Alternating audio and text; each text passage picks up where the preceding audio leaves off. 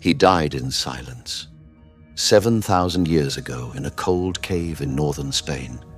A hunter, a wanderer, one of the last of his kind.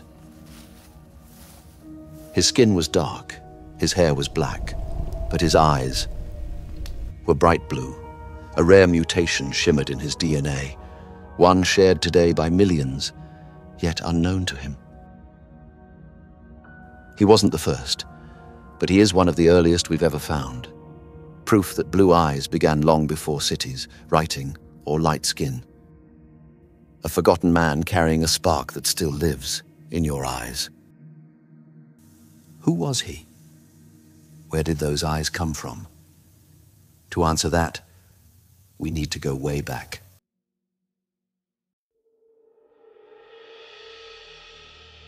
Let's start simple. Your eye color is decided by melanin. That's the same pigment that gives color to your skin and hair. More melanin in the iris equals brown eyes. Less melanin equals blue eyes. But blue eyes don't actually contain blue pigment. They look blue for the same reason the sky looks blue. Light enters the iris and bounces off the back. Because there's little melanin to absorb that light, it scatters and reflects blue. So blue eyes aren't colored blue, they just appear that way. It's an optical trick, and it only happens when one gene changes how your body makes melanin. That gene is called HERC2, but it doesn't work alone. It controls another gene, OCA2. OCA2 helps produce melanin in your iris. Thousands of years ago, a small change happened inside that gene. This tiny mutation turns down the activity of OCA2. Less melanin is made in the iris, and just like that, blue eyes appear. This mutation is recessive. You need one copy from each parent for your eyes to be blue. If you only get one, your eyes will most likely stay brown. But if both copies carry the switch, your eyes change.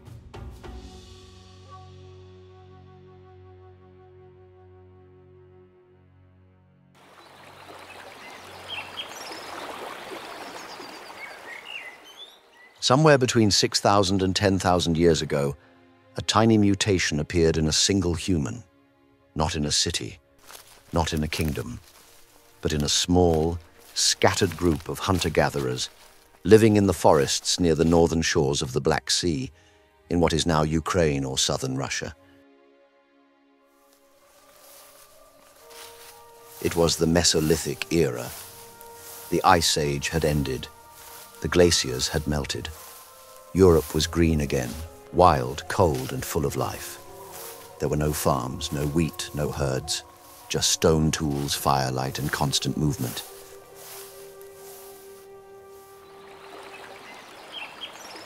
These people followed the rivers. They hunted red deer. They fished in shallow lakes. They knew the land by smell, not by maps. And then, without warning, it happened. A mutation in a gene called HERC2, a small switch that turned off melanin production in the iris. The result? Blue eyes, for the first time in human history. It didn't cause pain, it didn't change survival, but it changed appearance. It stood out.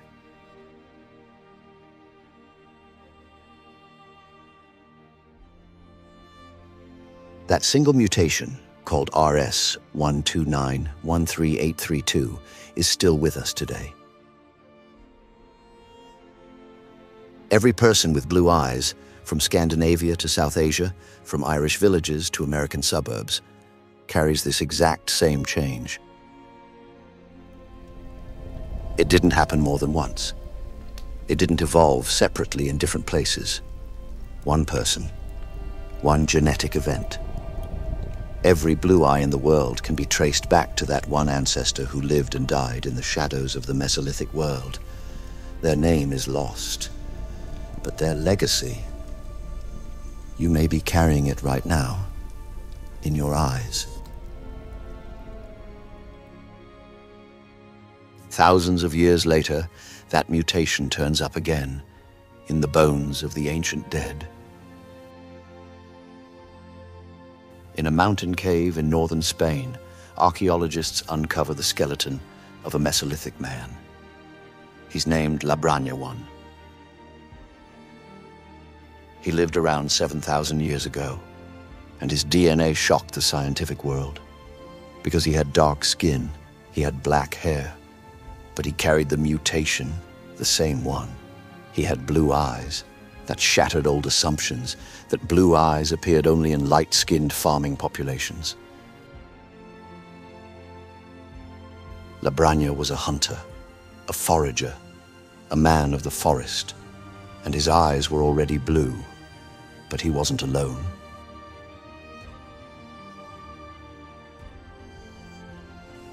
Far to the north, in Motala, Sweden, scientists unearthed another group of hunter-gatherers, about 7,700 years old.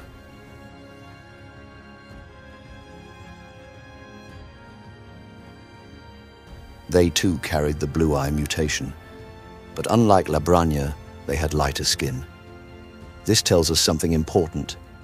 Blue eyes and light skin evolved separately, and only later, through migration, contact, and mixing, did they begin to appear together. The mutation started in the East, but its story unfolds across all of prehistoric Europe.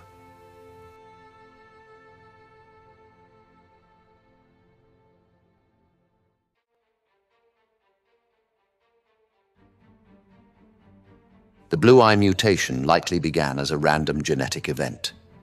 The earliest carriers lived in post-Ice Age Europe, where the sun's intensity was lower. Some scientists suggest that in these regions, lighter pigmentation may have offered a slight advantage in producing vitamin D. This idea aligns with other evolutionary patterns seen in skin and hair color. Still, blue eyes appear to offer no direct survival advantage.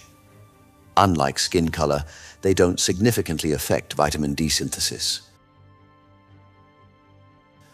Their spread likely followed other paths. In prehistoric communities, rare traits often drew attention.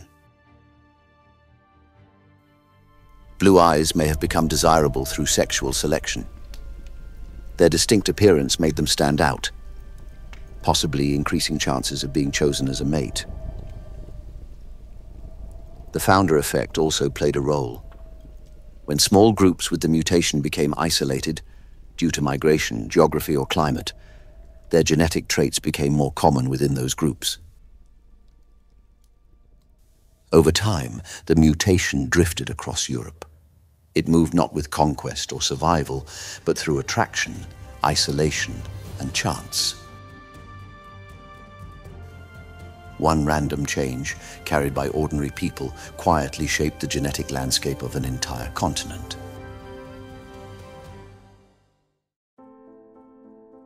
Today, blue eyes are most common in Europe, but not all of it. The highest concentrations are found in the north and east, especially around the Baltic Sea.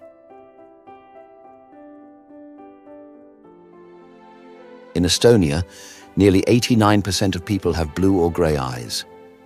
In Finland, it's around 85%. In Sweden, about 78%. In Lithuania and Latvia, over 75%. This cluster is sometimes called the Blue Eye Belt of Europe, a region where the mutation didn't just survive, it dominated. These were once isolated populations, fewer invaders, less genetic mixing.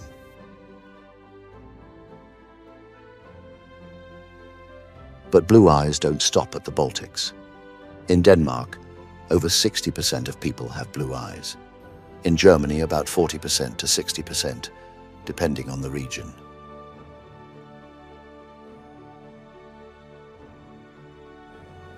Even in the British Isles, blue eyes are common.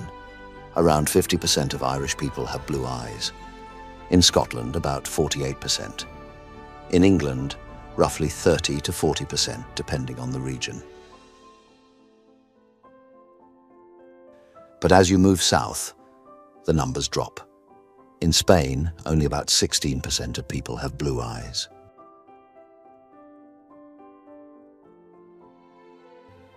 In Italy, around 14%. In Greece, less than 10%. This mirrors ancient migrations. Southern Europe saw more influence from Neolithic farmers from the Near East, and later from North African and Middle Eastern empires.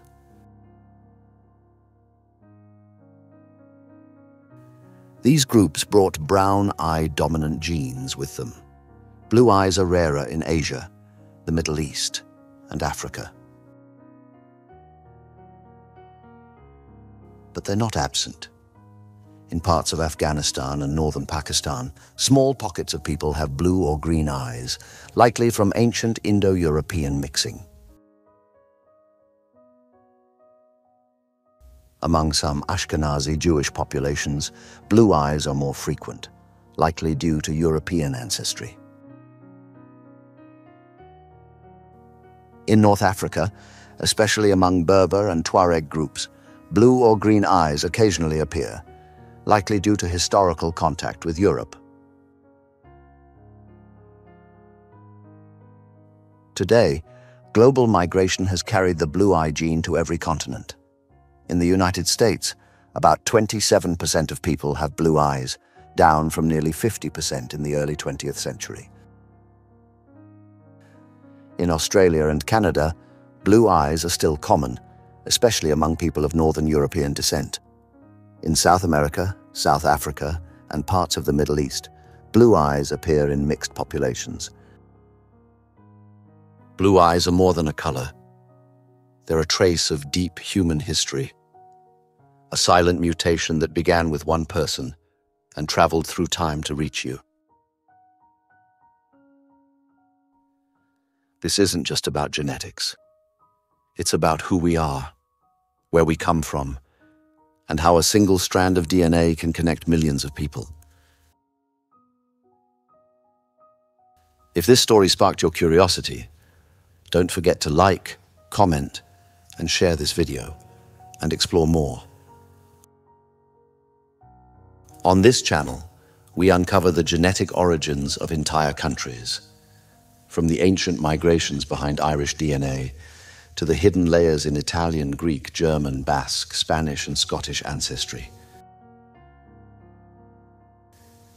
Every population has a story written in its genes, and each story brings us closer to understanding the human journey. So hit subscribe and keep exploring the DNA of nations. One mutation, one migration, one video at a time.